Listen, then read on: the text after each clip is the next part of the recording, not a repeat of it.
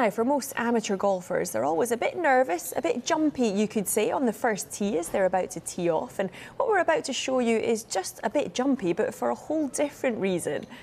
Have a look at this. This is amateur golfer Wendy Powick facing some very jumpy spectators while preparing to tee off at Arundel Hills on the Gold Coast. They are loving it. Looks like Wendy is debating whether to skip that hole though.